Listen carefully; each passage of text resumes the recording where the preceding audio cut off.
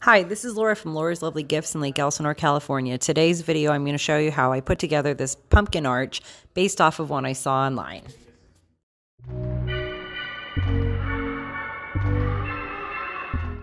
The inspiration I found was from Pinterest, and it was an ad for this pumpkin arch from Overstock. This particular one, which is made of metal and is much better put together, was $2,500, and I was not about to spend that, so I decided to DIY. It was very hard to find pumpkins this year, so we ended up ordering from 3 different Walmarts. I stacked them 6 high, and I originally had only planned on using 1 box from Chewy, but I ended up using 2 on either side. I laid the pumpkins upside down on a tarp along with my flamingos from the previous video, and I gave them each a coat of paint. Once that dried, I turned them around so that I could get the sides that I missed from the first time, and then I did the tops.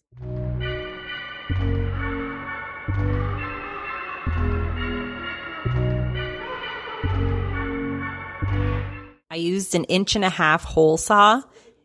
Going back on that, though, I would have gone for the 2-inch hole, only because when I put the PVC in, I had to string the lights first, which made it very difficult to stay together because once the PVC pipe was in, the lights would not fit through the hole as well.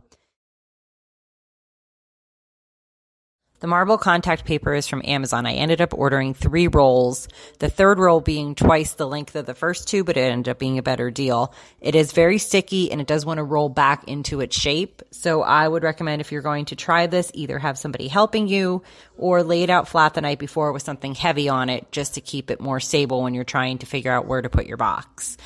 For the boxes themselves, I only did the sides that would be seen, so the bottom boxes only got the front and sides, and then the top boxes, I only did the top part that the pumpkin would be sitting on because it's all you were going to see. I taped the insides of it just to keep it a little bit sturdy, and I measured each box at the same position, right around the center, and I cut a 2-inch hole on the inside of each box, and then wrapped the hole and taped the inside of it.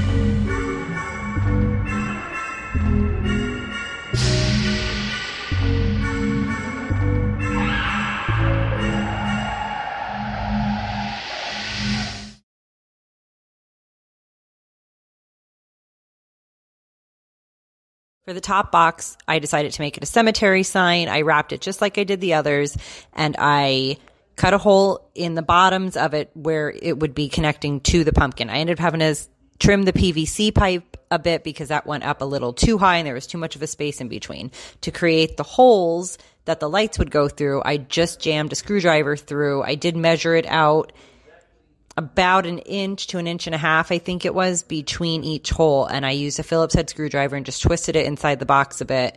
I did that again once the contact paper was over it. You can see in the picture here, I tested it with the blue LED lights. I ended up not using those because the bulbs were too short. If you have a way that you can stick them in, I would have had to tape everything down and the lights were still just popping out of the holes. I ended up going with an older style light that had a longer bulb that stuck out better on its own. I did still have to tape the back, which you'll see in a bit.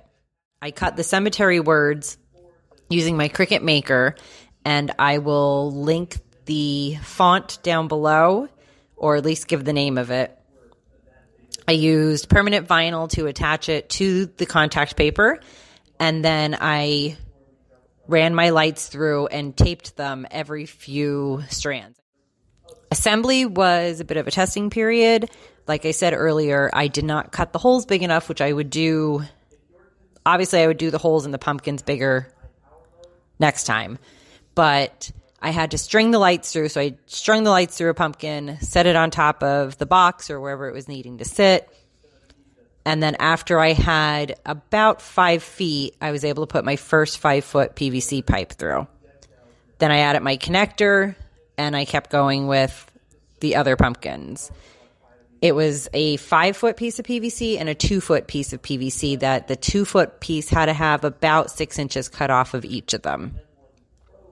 And then it was that 2-foot piece that stuck out through the top pumpkin and into the bottom of the cemetery sign. My recommendation for the future for this would be, in order to keep the cemetery sign on top better, I would put some sort of stabilization or a flap of some sort in the bottom back of the cemetery sign, just so that the PVC pipe stays where it's supposed to. I would also suggest for the boxes that you're covering in marble, I'm going to look for a craft crate or a wooden box of some sort that I can drill the holes into as well, and just use the marble box as sort of a cover for it. We did have an incident with wind, and the weight of the pumpkins did kind of start to weigh the boxes down a bit. I've been stabilizing them with other pieces of cardboard for right now. I do plan on using these boxes in the future for Christmas, and I can't wait to show you how I plan on reworking this. Thank you for watching. Subscribe if you like the videos.